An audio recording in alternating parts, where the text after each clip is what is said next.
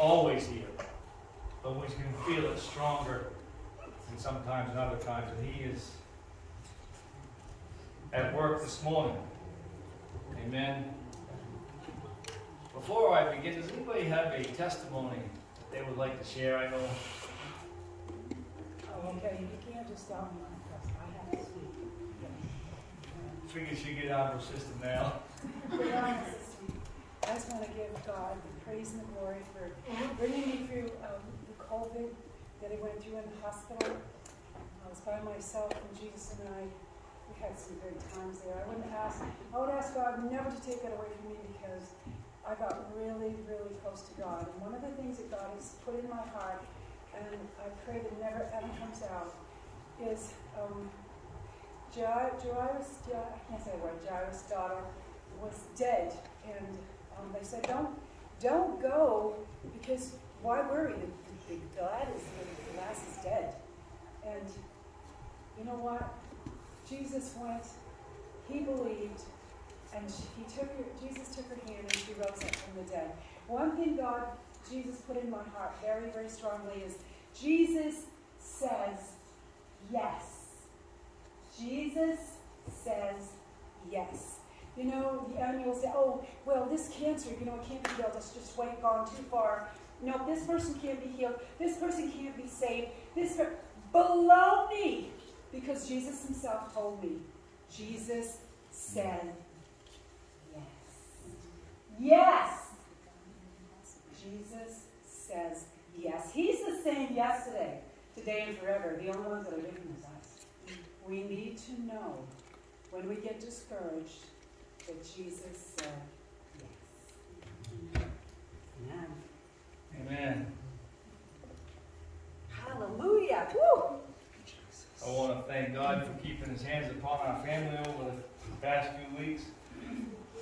It's been an eventful summer. I would say with all the things that we have gone through, God has kept His hand upon us. It's just been so many things. When we had COVID while we were away, we got that out of the way for the year. Yes. Put us out for a few weeks. Down to no vehicles. One vehicle that we had an accident with before we left. And we didn't know it, but as we traveled through the mountains of Tennessee and the highways in Ohio and over the Poconos in Pennsylvania, that we was driving a vehicle with the subframe about gone, and where the struts are, there was these things that hold the back end of your car up. And man, that car was freighted. Coming home, I had a few people that kept rolling down the windows. Your tire that was laying just like this while we was driving home. I don't know how that we didn't lose that rear end on the highway. But God kept His hands upon us, because it was like that for some time and we didn't know it, and we drove it. The only car we had left to drive, we drove it, and God kept His hands upon us. Amen? God is good. God is good. How many remember the last message I preached? What it was? Another hint. I call a friend. Don't feel bad, I had to look it up myself. It was the in-between times. And the message was David, a man after God's own heart. And it was about the in-between times. Well, this is a continuation of that. You know how you get into a good TV series, and then bam, out of nowhere you got the mid-season finale? And then you get okay, we're going back to it. So, the message I'm going to talk about today is that David, a man's after God's own heart. But how can we be one of these? How can we be a person after God's own heart? Let's bow our heads. Dear Heavenly Father, we just thank you and praise you, Lord God, for the opportunity to be in your house this morning. Holy Spirit, I ask you to anoint this vessel. Let only what you have to say come out of this vessel. I pray you to open the hearts of the people this morning to receive it. Just have your way this word this morning. In Jesus' name we pray. Amen. Well, David was one of these men. David is one of my favorite people in the Bible to read, talk about. Can't imagine why. But there are 66 chapters that are written about him. I think God wants us to know a little something about David. I think we can learn a little something. But Job was one of these men too. There was many people in the Bible that were people after God's own heart. But I was thinking, sometimes I do, wouldn't it be nice for God to choose me like He chose Job? Out of all the people in the world at that time, He picked Job. Here the devil was roaming the earth, and he goes to God, and they're having a conversation. And God, he said, God, I'm paraphrasing. This is David's version. God, there is nobody on this earth that loves you. That if you tempt him and if you take his away, won't curse you. And he says, consider Job. Can you imagine? Oh, I would like God to consider. I wouldn't want to be the one that goes what Job went through, would you? No, I don't want to go through that stuff. But I would think it would be an honor for God to choose me to prove that He was right.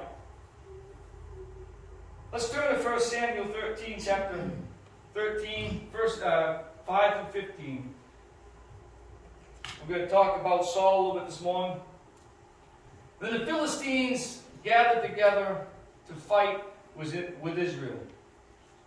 30,000 chariots and 6,000 horsemen. And the people as the sand, which is on the seashore in multitudes. This is what it seemed like. This is how many Philistines were coming to battle. And they came up and encamped in Michmash, to the east of Beth-aven. And when the men of Israel saw that they were in danger, for the people were distressed. Then the people hid in caves, they hid in the thickets, they hid in the rocks, they hid in holes. They pretty much hid wherever they could find a spot. And the ones they couldn't hide, some of the Hebrews crossed over the Jordan to the land of Gad and Gilead.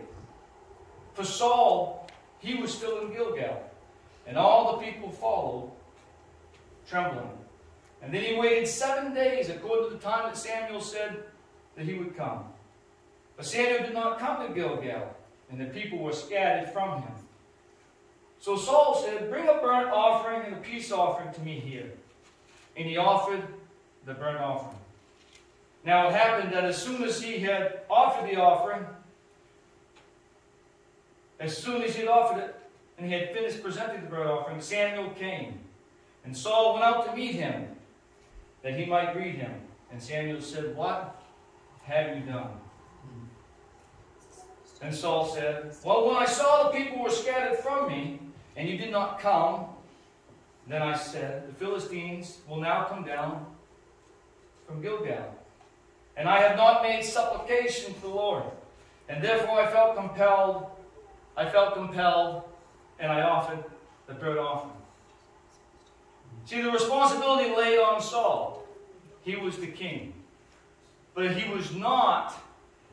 He was a man of battle. He had blood on his hands. The law of God says you are not to offer the sacrifice. The priest is to offer the sacrifice.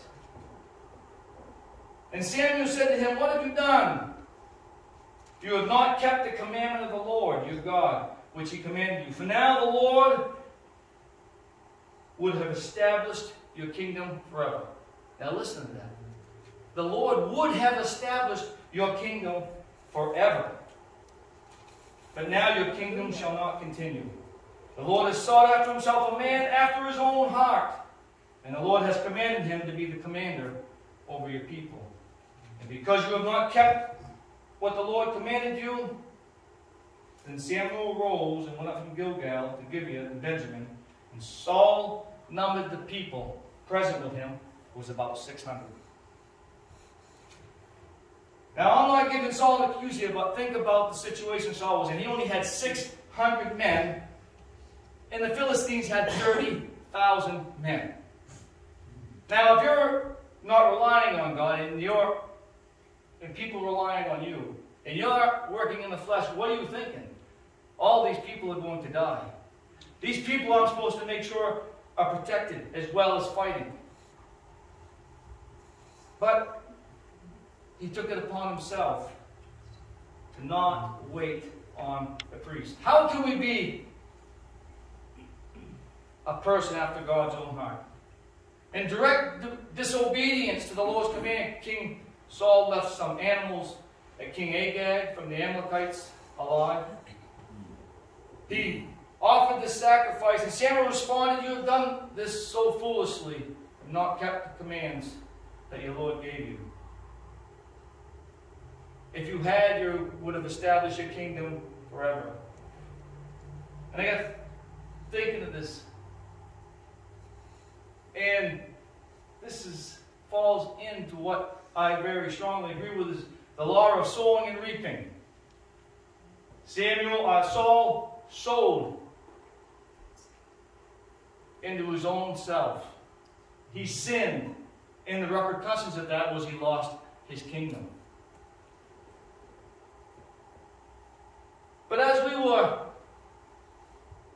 in Pennsylvania, and all the times I've gone to Hershey, I've never gone on a tour of the town. And this time we decided to go on a town of the tour where they covered the history of the town and of Milton Hershey.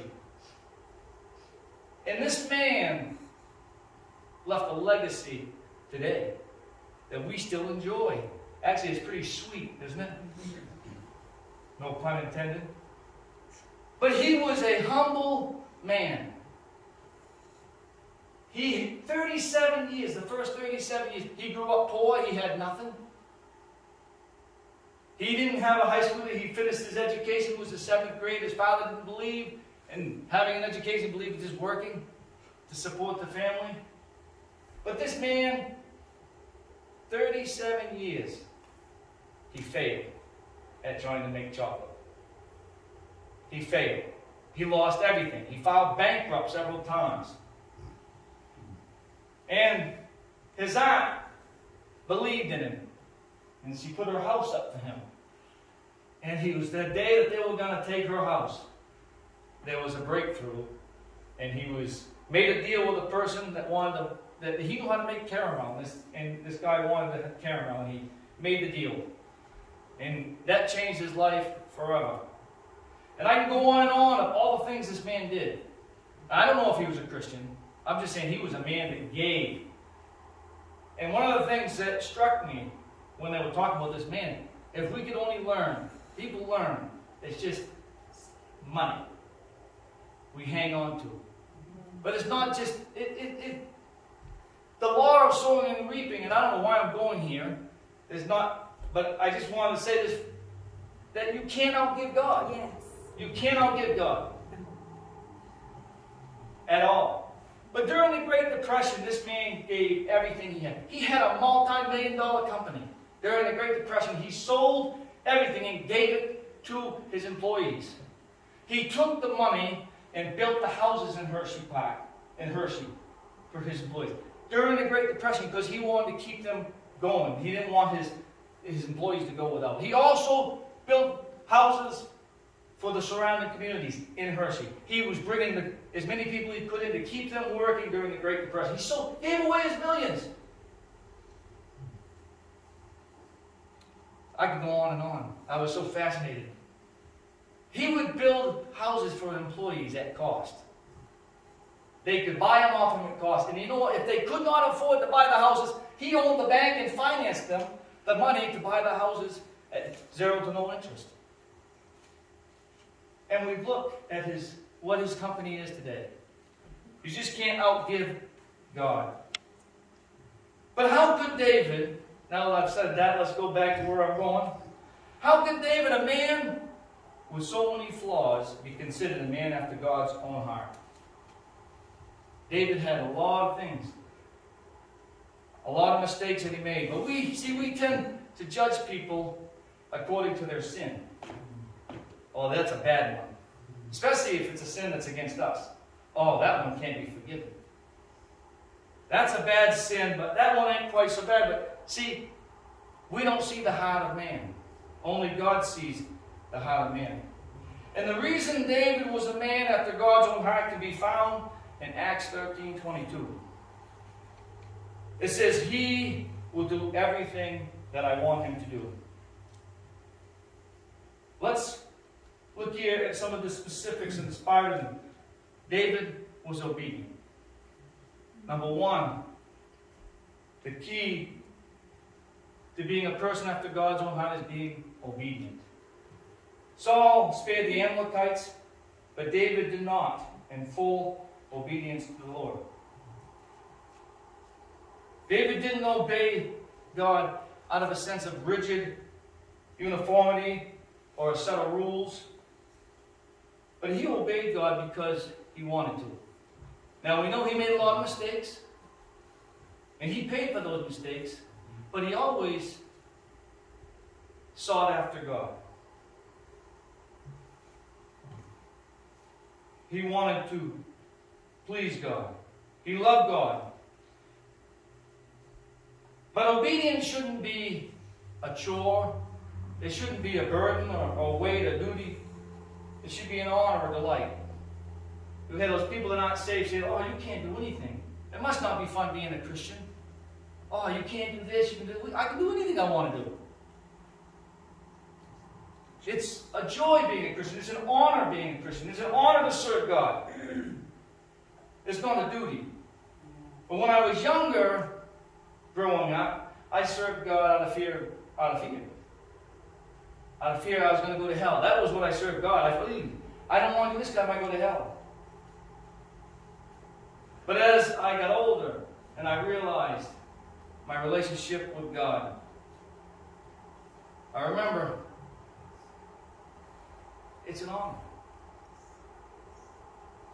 I don't fear God out of I don't serve God out of fear that I'm going to go to hell. I serve God because I love Him. When I was younger, I would do things that were wrong. If I broke something, I would hide it.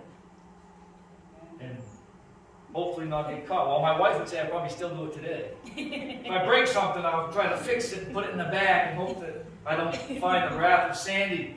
That it just doesn't get found. Sometimes it does. Months, years later, and then I can play like, what? What are you talking about? But when I was younger, I would get mad, go next door, break the next door neighbor's toys. One time I set the backfield on fire. That one I can still feel. But those are things I won't forget. And doing those things, I would feel, uh-oh, I'm going to get a spanking. And I did. But now that I'm older, I don't fear that my parents are going to spank me. I'm not worried about my father putting me over his knee. However, if I do something wrong today, I worry that I'm going to let him down. My fear is I'm going to let my parents down. Not that I'm going to get a spanking. And this is where we need to be in our walk with our Heavenly Father. Because at some point we're all going to mess up. But are we going to be remorseful for it? Do we obey God out of a sense of fear and obligation, or out of a sense of love and appreciation? Don't ever feel like, because you're not perfect, God can't use you. I can't do this for God. Yes, you can. But I have this in a way. Well, God will work it out. Don't ever feel like. I've met people that aren't saved. It's, oh, God don't want me. He doesn't want me. I'm too bad. No. We're never going to be perfect until the day we die. And we've got to understand that God needs every one of us. He wants to use every one of us. He wants a relationship with us. But don't ever feel like He can't use you. Yes, we don't want to sin. We want to strive to be all that Christ wants us to be. But this brings me to point number 2, and that is we must be repentant. See, Saul deflected his disobedience onto someone else. It's Samuel's fault. Samuel wasn't here. 7 days, Samuel, come on. What was you doing? He deflected his sin. Well, the people maybe, they were in fear. They were hiding in caves. I had to. There was an excuse. But when it comes to sin, it's nobody's fault but our own. It's nobody's fault. Psalms 51 says, have mercy upon me, O God, according to your unfailing love, according to the great compassion. Blot out my transgressions. Wash away all my iniquity and cleanse me from my sin. God uses flawed people, but only those with a repentant heart. Not those that are full of pride. When he went to the well in Samaria and he met the woman, what did he say? As he was chatting with her, go and get your husband. He knew she didn't have a husband. And she says, I don't have a husband. He goes, I know. You've been married 5 times. The man you're with right now is not your husband. It was something when he did that, said that, when he spoke to her, and she come to acknowledge, look, I need him. There's something changed within her.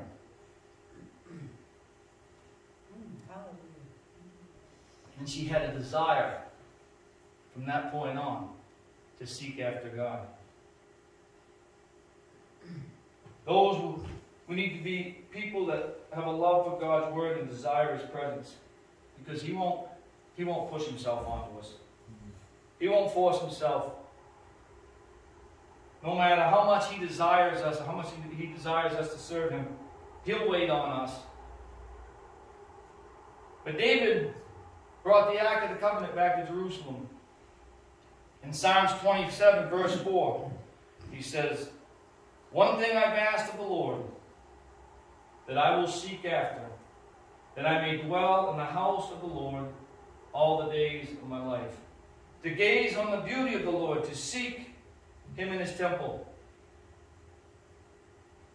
We need to be careful to follow the voice of the Holy Spirit. You say, I don't know what the voice of the Holy Spirit is. Yes, you do. It's that voice of reason. It's that voice of reason that speaks to us. That, when we listen to, takes us to the place that God wants us to be. And when we don't, we usually end up in a place that we don't want to be, going through something that we wish we didn't have to go through. So we need to be obedient. We need to have repentance. And we need to have absolute faith in God. King Saul and his army were dismayed, and they were terrified at the thought of Goliath. They were also, this was earlier on, they also were terrified at Michmash, when Saul was fighting the Philistines. Imagine if Saul had absolute faith in God. Imagine if he was following the lead of the Holy Spirit. If his desire was to do all that Christ wanted to do, imagine the turnout it would have been. First of all, he wouldn't have lost his kingdom. Second of all, he would have won the battle. But we see here with Goliath that they were in fear. All the Israelites that were on the battlefield. And the king was offering even a reward for a person that would come forward. But we know that David was coming. His father sent him to his brothers with some food. And when he got there, he noticed that, wait a minute, this man is cursing my God. This man is cursing our people. And a boldness came out. He was furious. And he went to the king and said, I'll take this man out. Can you imagine? Skinny, scrawny kid coming to the king where he has all these soldiers, men that can fight. And David says, I will take him out. The king says, you can't take him out. And he says, well, the Lord delivered me from the paw of the lion, the paw of the bear, and he'll deliver me from this man. He had absolute faith that God could do it. I wonder if it was from all that time he had out in the fields to spend with God. I don't know. Just a thought. But may our faith arise in spite of the odds, surrounded by unbelievers, regardless of your circumstance. Believe God. John chapter 1, verses 1 through 16. See, now there in Jerusalem by the sheep gate, a pool, which is called in the Hebrew Bethesda, having 5 porches. Now think about this. Why are they describing this so thoroughly? Having 5 porches, and these lay in a great multitude of sick people. They have 5 porches around a multitude of sick people, blind, lame, paralyzed, all waiting for the water to stir. For an angel that went down at a certain time into the pool and stirred up the water. And whoever stepped in first after the stirring of the water was made well of whatever disease they had. Now a certain man was there who had an infirmity for 38 years. When Jesus saw him lying there and knew that he had already been there in that condition a long time, he said to him, do you want to be made well? And the sick man answered him, Sir, I have no man to put me into the pool when the water is stirred. But while I'm coming, another one steps in front of me. 38 years. Think about that. I'm just a little over 40. Just a little. But can you imagine 38 years? What caused this man to stay at that place for 38 years? I mean, he could have went to the city gates and begged and made his way and said, you know, this is what it is. I mean, if it was me, I don't know if I would make it 2 or 3 years and say, okay, God, I guess you're not ready to heal me. I'm going to do something else because I'm not going to stand here and watch the water stir. And every time the water stirs, a blind man jumps in front of me. A blind man jumps in front of me because I can't move. What was his mindset? Why was he there for 38 years? Even though he never had a chance of reaching that water. He never had a chance before anyone else. But I like how the episode in The Chosen that talks about this particular event, the way they portray it. I don't know how biblically accurate it is, but I'm thinking, you know, this is something to me that Jesus would do. Paraphrasing. I can see Jesus now as he's coming to the pool. Now, Jesus planned to go there that day. He was headed there for a reason. That was his agenda for the day. That day was, okay, heal the man at the pool today. That was his agenda. But he gets there and he says to the man, out of all the people, God, he could have healed anybody there. He could have healed everybody there. Why did he go there to that man? Why was that man? Because that man had so much faith. 38 years of faith that man had built up inside him, just waiting for Jesus to come. And then Jesus asked the man, do you want to be healed? Well, will you take me to the pool? Jesus says, no, I'm not going to take you to the pool. Can you imagine the discouragement that man felt? No, I'm not going to take you to the pool. That's not what I asked you. I asked you, do you want to be healed? Do you want to be healed? See, that man, for 38 years, had faith in the water and the angel that was coming to stir the water. That's where his faith was. But he needed to have faith in Jesus. Mm-hmm. See, he needed to know who Jesus was. And when Jesus said, do you want to be healed? I think a light bulb went on in his head after he said, no, I'm not going to take you to the water. Well, Jesus knew he wanted to be healed. He knew he had the faith. So when he said, do you want to be healed? Jesus already knew what was going on in the mind. He said, yes, I want to be healed. And immediately the man got up and took his bed and walked. See, he needed to have faith in Jesus. I remember at one point in my life, I needed to know who Jesus was.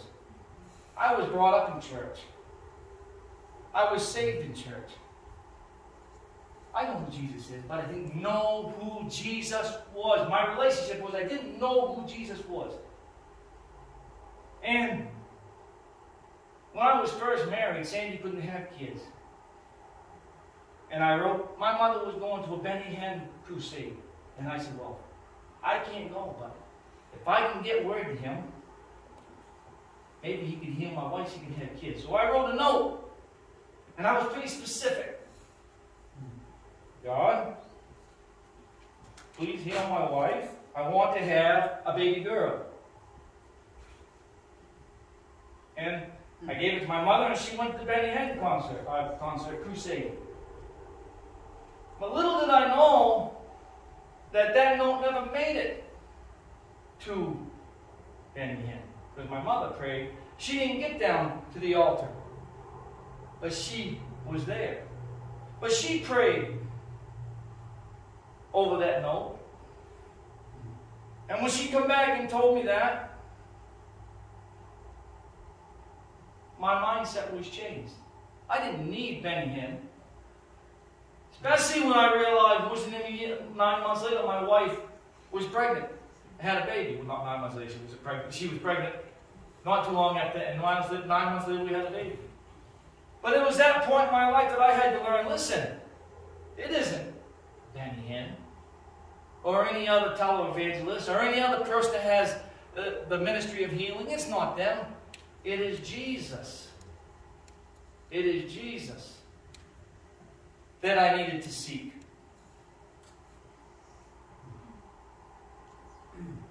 See, he believed. Think about this. He believed. What is the biggest obstacle that you have that's causing you not to have the faith? What's hindering you from becoming everything that God has created you to be?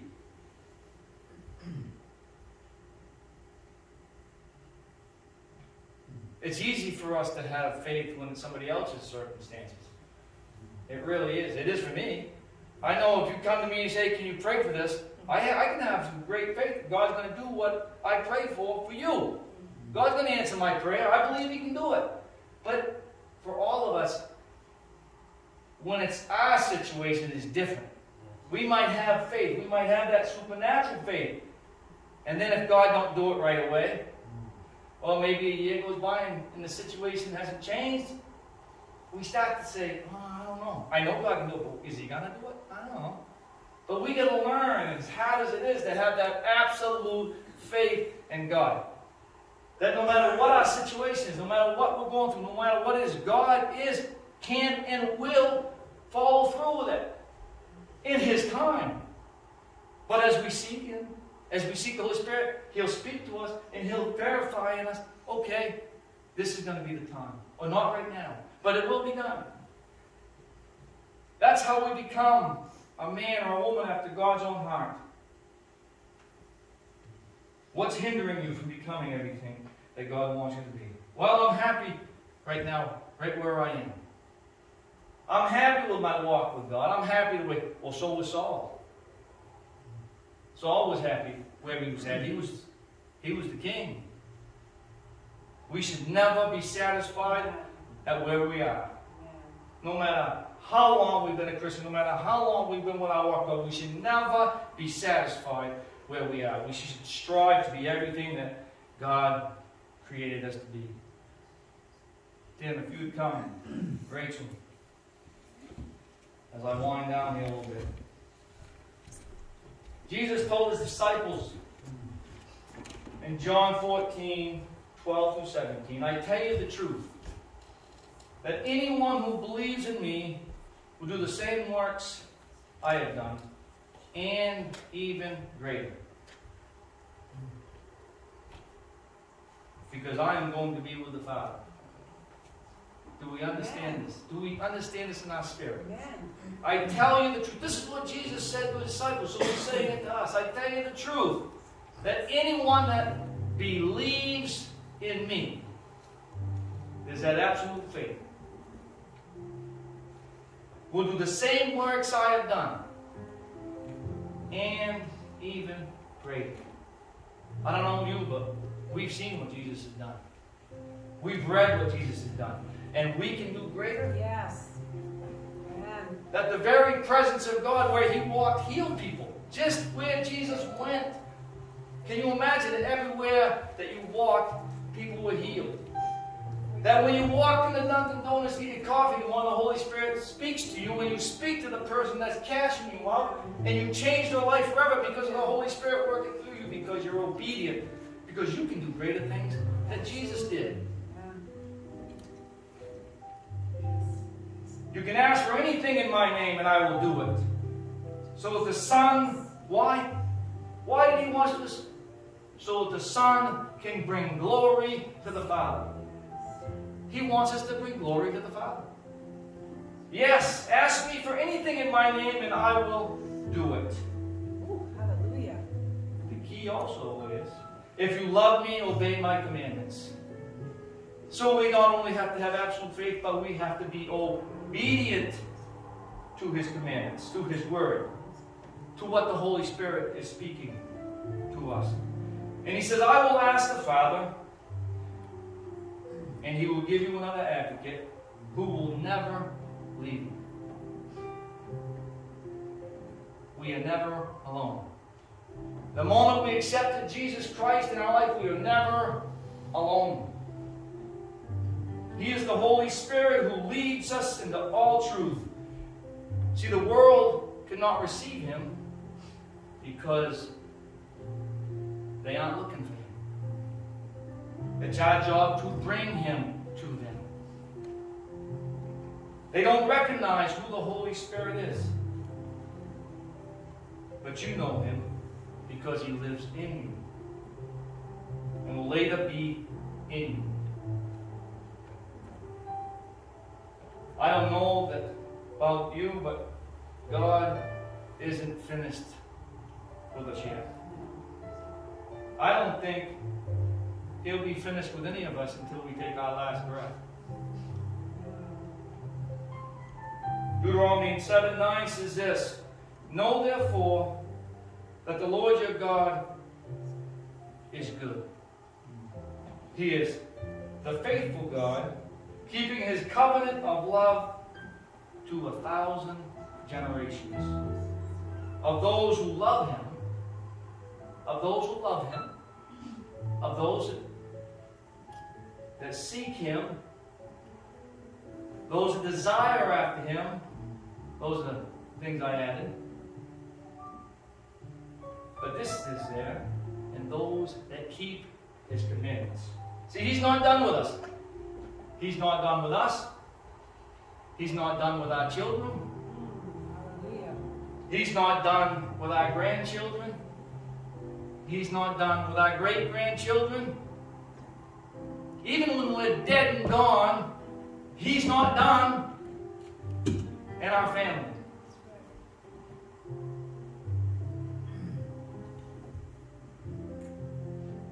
That song, The Blessing from Carrie Job, it's a prayer actually. It's a beautiful prayer. I want to speak a little bit of this over you this morning.